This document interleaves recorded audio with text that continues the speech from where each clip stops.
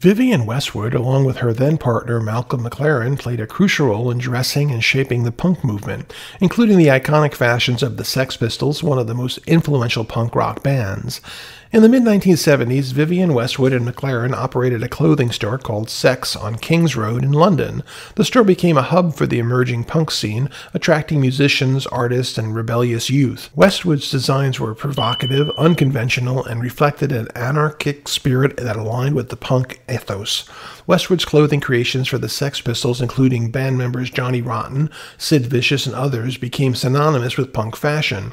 She incorporated various elements into their style, such as ripped clothing, fetish-inspired garments, do-it-yourself aesthetics, provocative slogans, and visual symbols of rebellion.